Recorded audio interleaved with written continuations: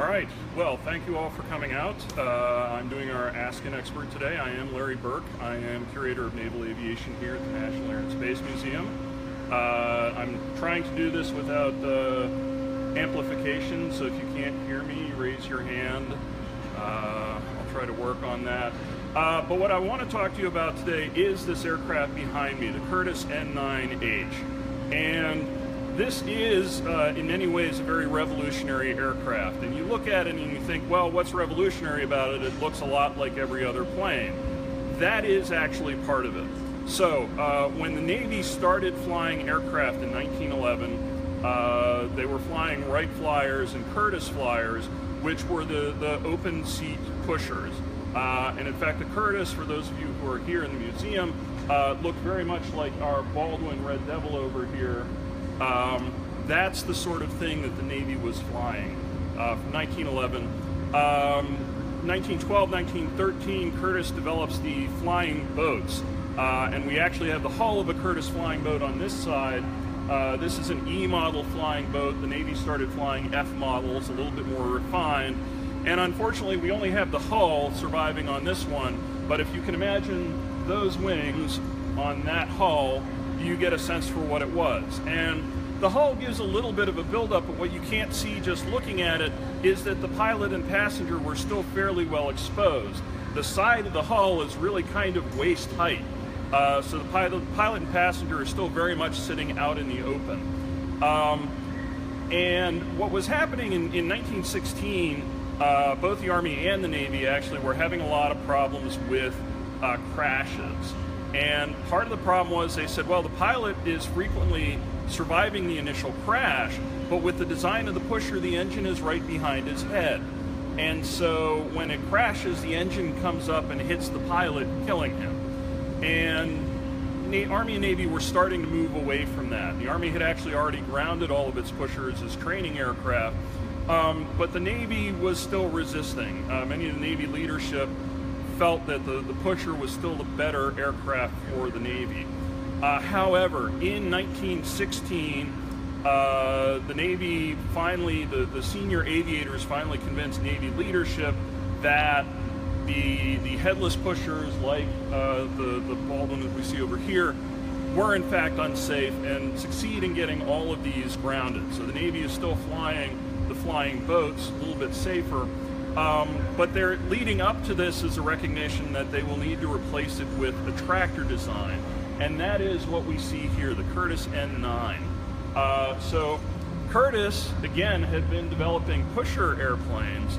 And in 1914, in Europe, the design tendency is already moving towards the tractor airplane, where the propeller pulls the plane through the air instead of pushing it.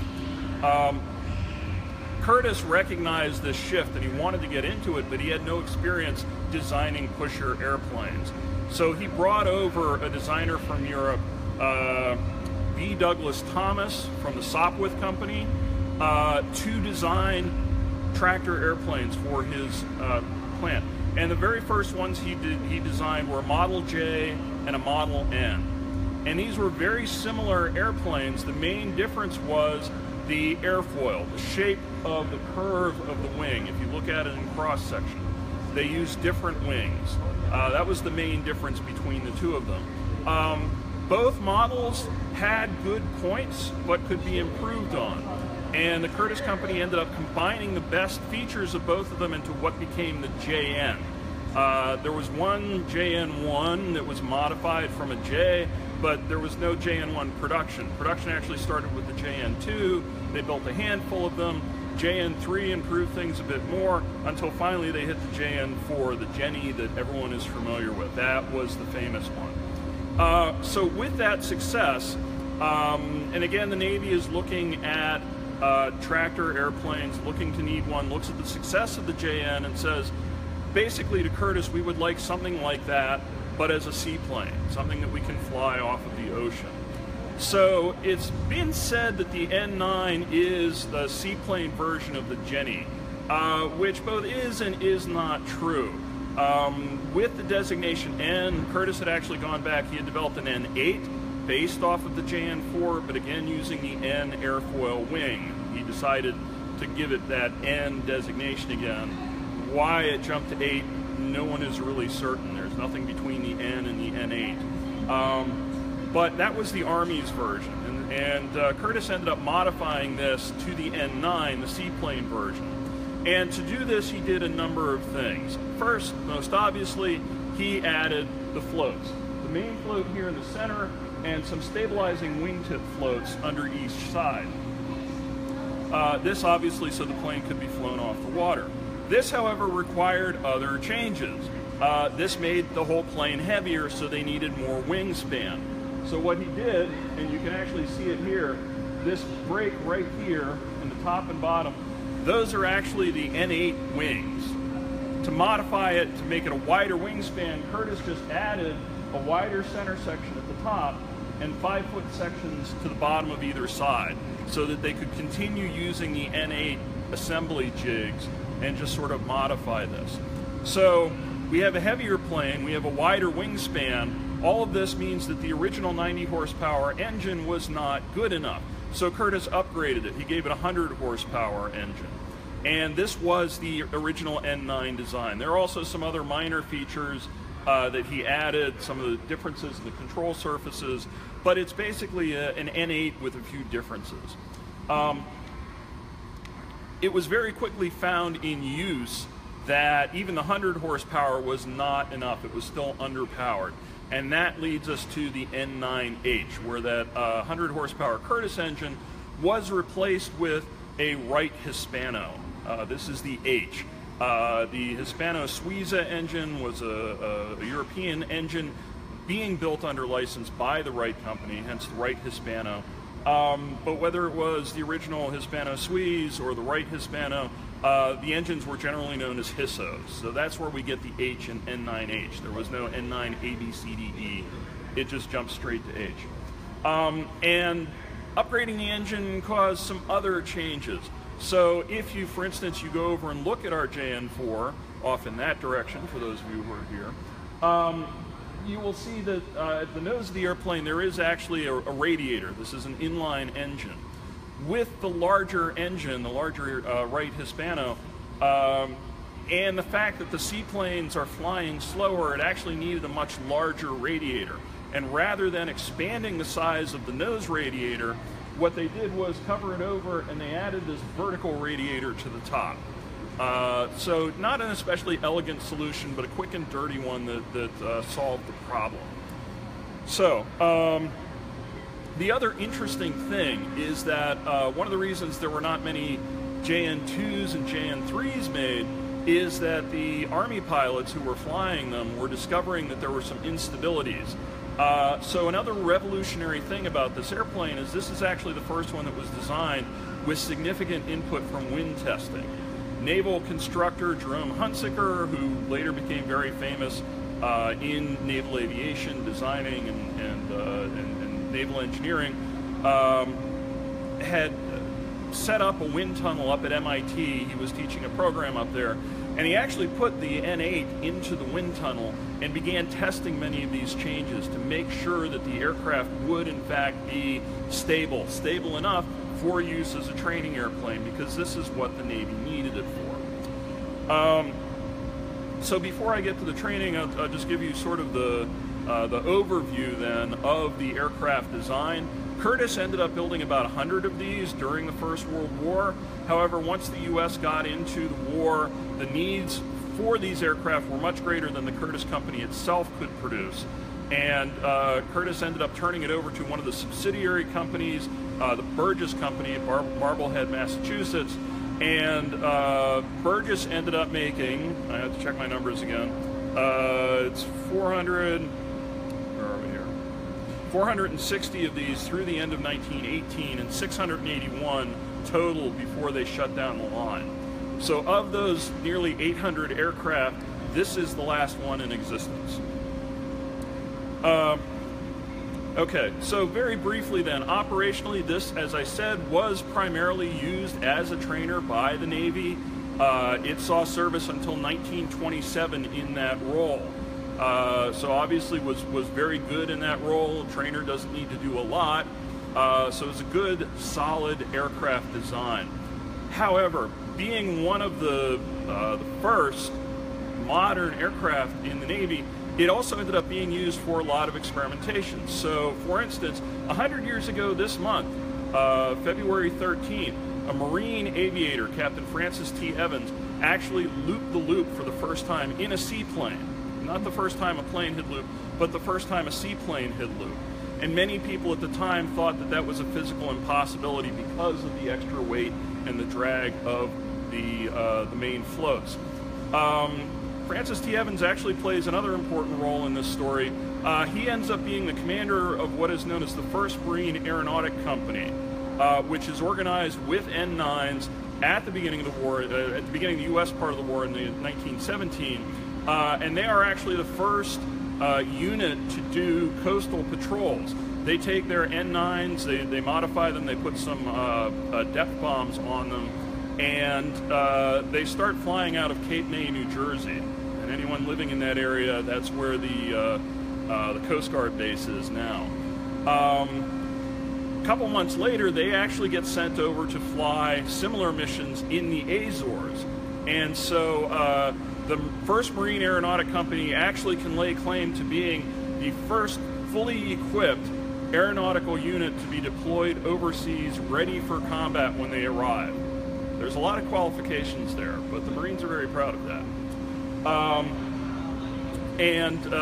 Other things, N9Hs were used by Lawrence Sperry in 1917 when he was developing a system for what became known as the aerial torpedo, kind of a cross between an autonomous drone and a cruise missile. So N9 ended up doing all sorts of things just because it was such a good, steady airplane. So I just want to wrap things up very quickly with the history of our airplane in particular. So found out recently some more information than what has been known. So some of the staff here, maybe this is the first time they're hearing it. Our plane was apparently originally sent to Pensacola. I believe it was built by the Curtiss Company, so it started life as a regular N9. After about a year in Pensacola, it was transferred to the Great Lakes Naval Training Center, to the Aviation Mechanics School, where it was probably a static demonstration tool, something used in teaching. It was there for many years. As I said, N9 served until 1927. In 1930, the training center was looking to get rid of this and a number of other things, offered a package deal to the Chicago Museum of Science and Industry. Chicago Museum said, yes, we'll take it, but they put it in storage. And in 1957, they realized, hey, we've never really done anything with this. We have no plans to do anything with it. Let's get rid of it, but before we just throw it out, let's see if the Navy wants it back. Well, the Navy, it turns out, did want it back. Planning was beginning for what would eventually become the National Air and Space Museum, at the time known as the National Air Museum. And the Navy thought this would be an excellent thing to donate to this burgeoning museum. So they agreed to take it back from the Chicago Museum, and in 1964 through 66, refinished it. When it was delivered to the Chicago Museum, it was just the fuselage, bare fuselage, and the wings. There was no engine, there were no floats. So the Navy rebuilt this. We found a Hispano engine to put in it. They rebuilt it as an N9H, which is probably how it ended its career, and delivered it to the National Air Museum. And of course, when the Haase Center opened, we put it on display out here. So, questions? And I know we had one from the web. We have several from our online viewers. The first from Mario is this airplane a monoplane? It is not a monoplane. It is a biplane. It's probably a little bit difficult to see on the webcam, but there is an upper and lower wing. It's probably easiest to see on the end where you can see the float hanging off of the bottom wing, which is right there. All right. Our next two questions are from Gregory Stern. Okay. Where was manufacturing of these aircraft taking place? Were their components all coming from one place? So components were all coming from one place. Curtiss's main factory at this time was in Buffalo, New York, I believe. So the early Curtis's were being made there. As I said, in 1914, I think, Curtiss took over another aircraft manufacturing company, the Burgess Corporation of Marblehead, Massachusetts. And as I said, the vast majority of these aircraft were actually made in Marblehead. Great. Our last question is, can you talk a little bit more about how this airplane took off and landed? Okay, so how the airplane took off and landed. Well, as you can see, it is a seaplane. The Navy was, especially at this point, there was sort of an unspoken agreement between the Army and the Navy that if it had wheels, it was an Army plane, and if it had floats or otherwise operated from the water, it was a Navy plane.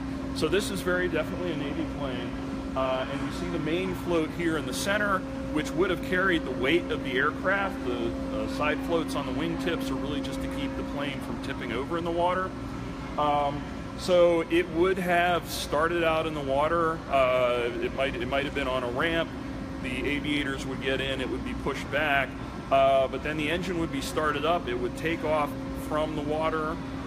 It would land on the water. Of course, at this period of time, engines are getting better, but they're still a little bit unreliable. So the ability to land on the water in case your engine cuts out was very important. All right, actually, two more. We've had a couple more come in. Are there any flying today? There are not. So far as we know, this is the only surviving example. It is not a flying example. If you come down here and see it yourself, it is in fact half finished. We have clear plastic on the starboard side of the aircraft. You can't really see from here, but that is why you can kind of see the end of the lower wing is brown. That's because that too is covered in clear plastic, so you can see the inside. All right, and the real final question this time, when was it active? When was it active? So they first came into service in 1916, and again, this was another sort of revolutionary way that this was another way that this was a revolutionary airplane. Prior to this, the Navy had ordered airplanes in groups of 3 at most. In 1916, as I said, with this decision that this would be the new training aircraft and to ground the pushers, the Navy ordered 30 of these at once. So this was the first sort of big order. So they started in 1916. They served until 1927 at least. I've seen 1926, I've seen 1928. So there's some uncertainty about that. But 1927 seems to be the date that most sources agree on. So it served for a little over 10 years. Great. Thank you very much, and thanks to everyone. We had one question here. Yes.